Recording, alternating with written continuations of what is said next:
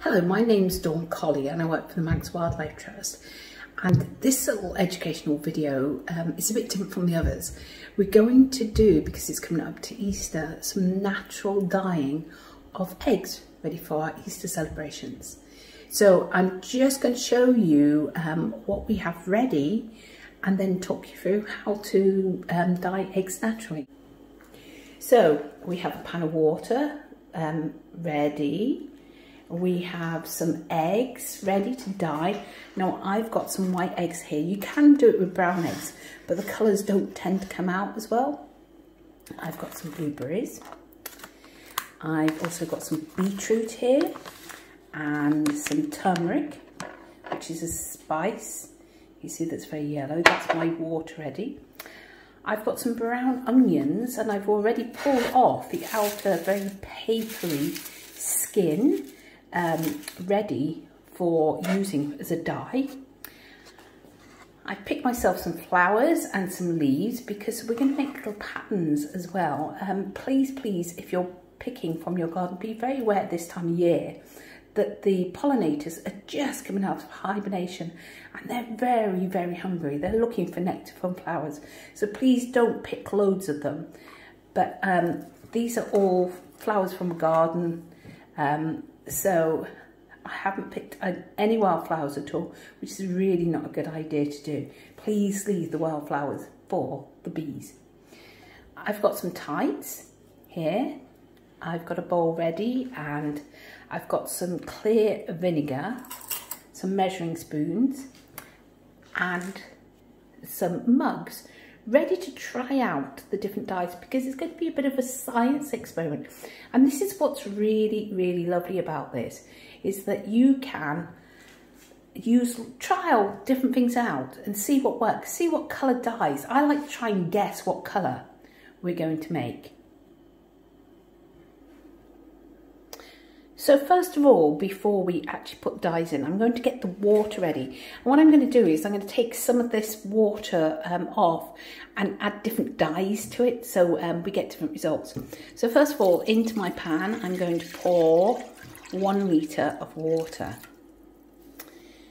Then I'm going to add 2 tablespoons of our vinegar. And then I'm going to turn on the heat and I'm going to bring that up to the boil. Then what I'm going to do is take out portions of this and trial the different dyes. So now I've got that pan really boiling away, and what I'm actually going to do is I'm going to stop it, and in my mugs, just to the side here, I'm going to pour enough of this water that would cover an egg. And then what I'm going to do is re-put that water into a smaller saucepan and add my dyes to it. So I put a smaller quantity of the water into a smaller saucepan and brought it to the boil again. And this is what we're going to use for our first dye. This is beetroot. There's about a cup worth of beetroot here.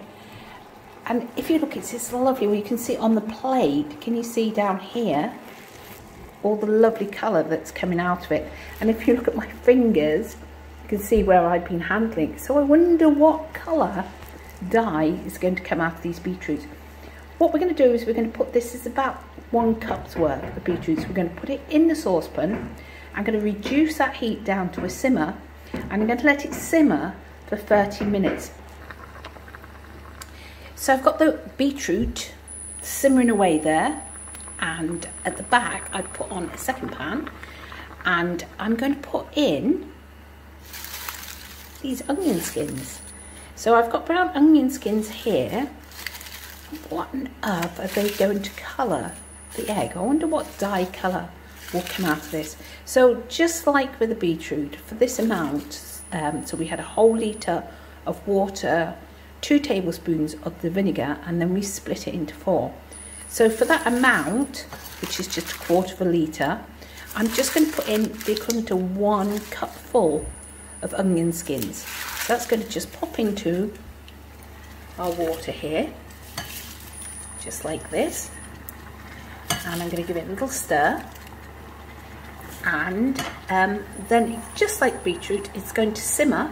That means take the heat down a little bit for about 30 minutes. So I've put on all my eggs so that I'm going to hard boil them first before I put them into the mixtures, and then what will happen is they'll stay in the mix for about 30 minutes, and we'll just let that dye really soak into them. But I need these eggs to be fully hard boiled before I do that.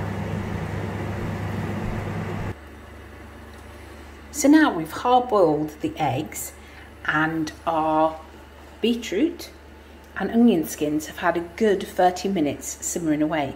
So next thing we're going to do is get a sieve, and this is where it's going to get a bit messy. We're going to sieve, so we don't have any of the bits of beetroot at all, into our mug, and then we'll add the egg.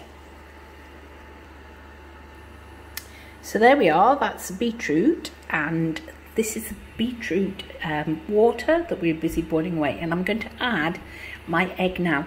Now you might find that by the time you finish simmering that, there it goes, that your water is quite reduced. So if you have got any reserve water with vinegar that you boiled up earlier, it's always a good idea to top it back up. So that's our egg and our beetroot juice, and I wonder what's going to happen there, what colour that egg is going to turn. And now we're going to use the onion skin water and do exactly the same, just strain that off and then pop the egg in. So there are onion skins that we've just sieved off, and that is the water from the onions, and into that I'm just going to pop in the egg. There we go. Now that's a very, very strange colour, isn't it? It's sort of like over-stewed tea. I just wonder what colour that egg is going to go. Now these eggs are going to be left in there for 30 minutes before we take them out and see what colour they turn. And in that extra time, I'm going to make up some more dyes. So I have my pan simmering away again with the water and the vinegar mix. I'm just going to tip in 1 cupful of blueberries, okay? And then bring that back up to the boil. And then the same again, I'm going to simmer that for 30 minutes, and we'll see what colour the water turns with the blueberries in. So our final pan of water has now come up to heat, and I'm going to use the turmeric spice. I'm going to put 2 teaspoons of turmeric spice in. Now, it does really stain turmeric, so it might be an idea if you're handling the eggs and you're going to put your hands anywhere near the water to maybe use some gloves, some nitrile gloves, just to so you don't become stained for life, as it were. So the same again, that needs to come up to the boil, and then we'll knock down the heat and we'll let it simmer for 30 minutes. So that's our turmeric.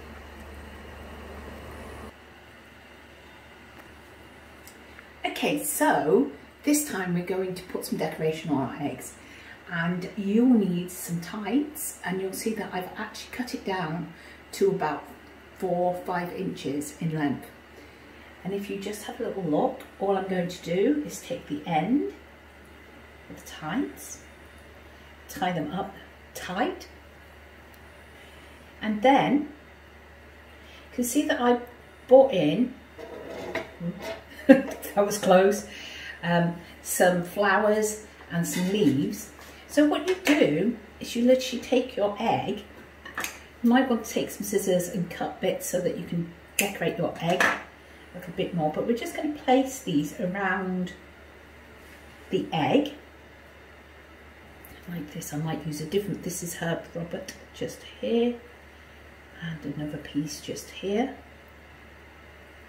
and another piece just here. Now it does get a bit tricky because you're trying to hold on to everything, but what you then need to do is get your tights ready and just pop your egg into the tights. Now you can do a bit of adjustment afterwards with the leaves, Okay, because the tights are there, they can hold those leaves tight against the egg, and hopefully we'll get that pattern on our egg. So I'm going to tie that up as tight as I can so it holds them really close against the egg. And then when I've done that, I'm going to take a bowl, pop them in, and then pour on some of the dye that we've made earlier. So with this egg, what I'm going to do is take the flowers and I'm just going to pop them over the egg like this. And the same again, hopefully when I tie the tights on, we'll try really hard and to try and get it so the things don't move around on the egg as we're actually popping it in. So sometimes it's a good idea just to try one side of the egg and then pop it in, and then you can put the bits on the top. So I'm just going to turn the egg, the little tights, the other way. You can see it's very, very tricky thing to do.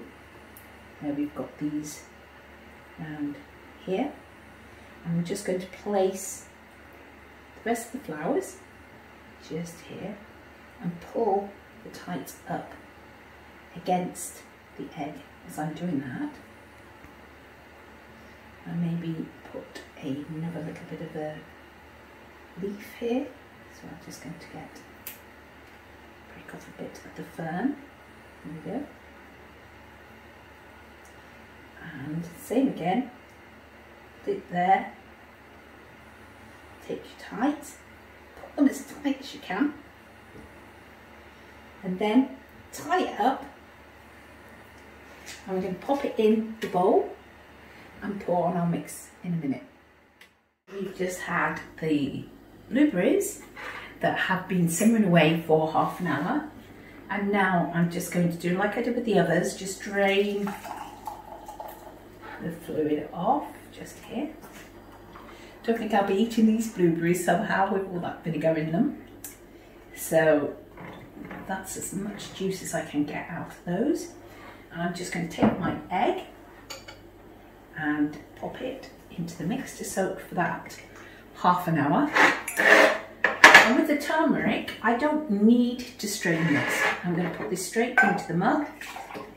Now remember what I said about this. If you don't want this to stain your hands for the next couple of days, then it's probably better if you wore some gloves to do it. But I'm just going to pop that in, and just like the others, I'm going to leave that for half an hour. But what we have done is, the ones we did a bit earlier have been busy straining away soaking away for half an hour. So this is the one that we had with the beetroot, and what I'm going to do is I'm just going to pour that. I want to put that on my eggs, my patterned eggs. So I want to use that colouring there. And this is my beetroot egg. And I don't know if you can see, but it's gone a pinky colour. Very, very light pink, but it's still gone a pinky colour. So that's my first eyed egg. And can you remember we did in what we said looked very, very like very well stewed too. We had the onion skin. I'm going to do the same again. I'm just going to use my sieve and just drain off that water so that I can get the egg out from it. And there we've got a very, very lovely light orange coloured egg, and that was from the onion skin. So now we've had 30 minutes with the turmeric and with the blueberries. So I'm going to take the turmeric first, and because this really does stain quite badly, I'm going to tip the turmeric down the sink straight away and give my egg a bit of a wash here. Lovely. And you can see it's turned a lovely lemony yellow colour. So I'm just going to pop that in my egg box. And this is the blueberry mix. I'm just going to top up the rest of my patterned eggs, so it covers them completely. And with the patterned eggs, that's going to go into the fridge for 5 hours. Now with all of these, if you want a stronger colour, just leave them to soak for longer. And it's quite a nice little science experiment to take them out every half an hour and get the different grades on it. So I'm just going to tip this out here. And this is our blueberry egg, which is a lovely sort of very pale purple colour. So if I just put them on this board here, you'll be able to see all the different colours that we've dyed the eggs. So if you remember this one here, this one was the beetroot, and it's got this lovely speckledy look to it as well. This colour here is the blueberries, okay, and it's a darker colour than the beetroot. The beetroot is more pinkier. The lovely, very, very bright yellow is a turmeric, and the orangey coloured egg was the onion skin. Now, the lovely thing about doing this, and the reason that I'm talking about eggs and doing this little experiment, is out in the wild, now at springtime, the birds are getting all excited. The plumage, that's all the feathers, the colours on them are really, really bright because they're matching up into pairs and they'll be laying their eggs. The interesting thing about egg colours is those birds that lay their eggs in dark places, like the blue tits who lay their eggs in like holes in trees, their eggs tend to be a very light colour. They're either white or they're bluey coloured. If you're a bird that lays its egg on the ground, then what happens is you need to camouflage that egg. You don't want anything to find it. So they tend to be speckledy coloured. They tend to be greens and browns. So things like the curlew eggs. And a lot of our ground nesting birds up at the airs on the beach have really highly camouflaged eggs.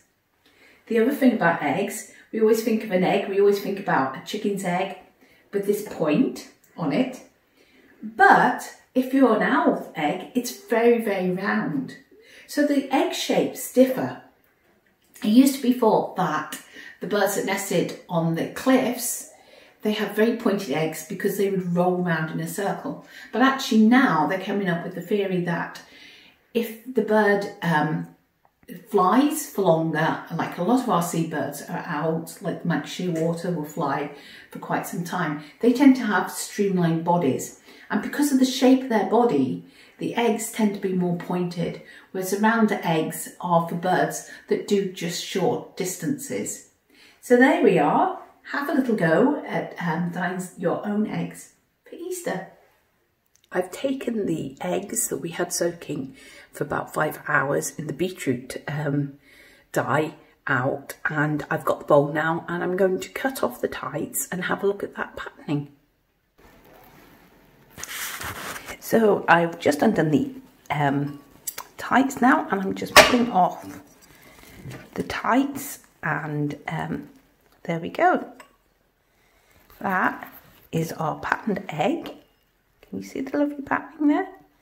And all the sort of leaves. There, that's a nice one there. Okay, and we'll have another go with the second one now and see what patterns we have here. So this is the last egg, and we're just going to undo it and have a little pop and have a look at what's turned out here. There you are. You can see the lovely leaf patterns on that egg too. So there you go. That's how to make decorated Easter eggs.